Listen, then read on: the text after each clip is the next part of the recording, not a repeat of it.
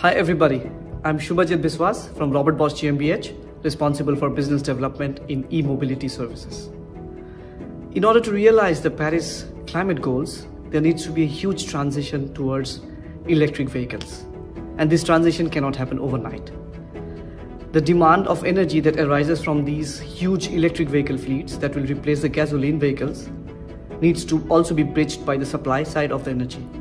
And this is where the infrastructure needs to pick up. If we look at the current number of charge points to electric vehicle ratio, it's pretty high, close to 25 vehicles to 1 charge points. And in future, if we need to support this transition, this even needs to ramp up on a higher side. And this is exactly what I want to discuss with you all, and where Bosch Solutions in e-mobility services comes handy.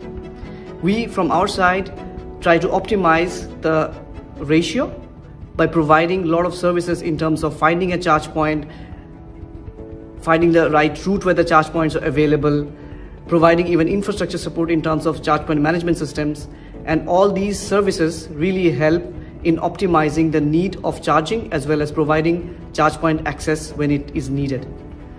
Let's discuss in Amsterdam.